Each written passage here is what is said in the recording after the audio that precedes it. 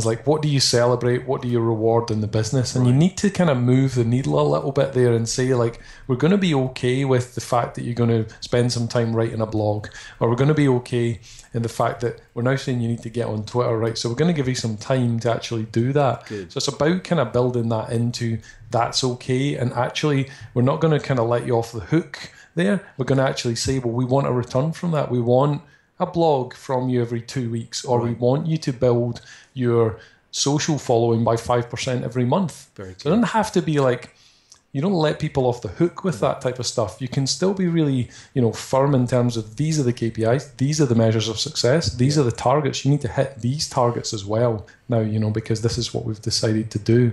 So I think it's about, just embedding that into process that you're going to do.